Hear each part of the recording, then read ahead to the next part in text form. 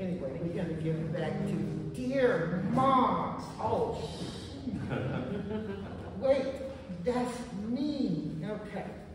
So this book tells readers the way you parent your children.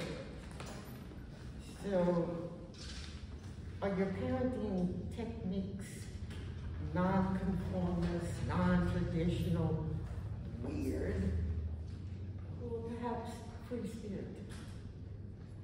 I think I would go with free-spirited.